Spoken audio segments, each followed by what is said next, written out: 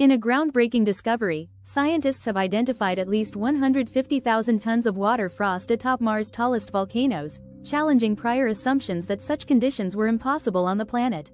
This revelation came from high-resolution images taken by the European Space Agency's Trace Gas Orbiter, TGO, which observed a fine dusting of frost on the summits of volcanoes in Mars Tharsis region, home to the largest mountains in the solar system, which are up to 3 times the height of Mount Everest. The frost, equivalent to the volume of 60 Olympic swimming pools, forms during the colder months and condenses along the mountain peaks each night, evaporating under the morning sun. This phenomenon defies the belief that Mars' equatorial region, due to its mix of sunlight and thin atmosphere, was too warm during the day for frost to form.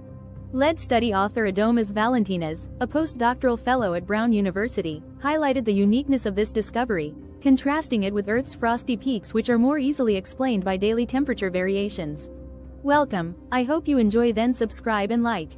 Published in the journal Nature Geoscience on June 10, the study's findings offer critical insights for modeling the presence of water on Mars, which is vital for future human exploration. The research involved analyzing 30,000 images captured by the TGO, revealing an ethereal blue frost forming due to unique Martian microclimates where cool air ascends to the volcano's peaks.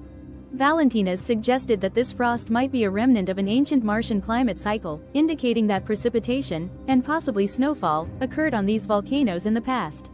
This discovery opens new avenues for studying Mars' environment, particularly ancient hydrothermal pools that could have supported microbial life.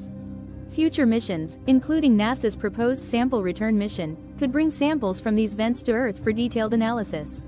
Moreover, the Perseverance rover, which has been exploring Jezero crater since 2021, might have already collected evidence of ancient life in Mars dust. NASA's initial plan for a retrieval mission was slated for 2026, but due to budget constraints, this has been postponed to 2040. To expedite the mission, NASA is seeking proposals from private companies.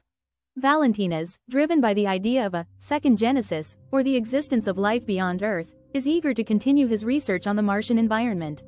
This discovery of frost atop Mars' tallest volcanoes not only challenges existing theories but also enhances our understanding of the Red Planet, potentially aiding future human colonization and exploration efforts.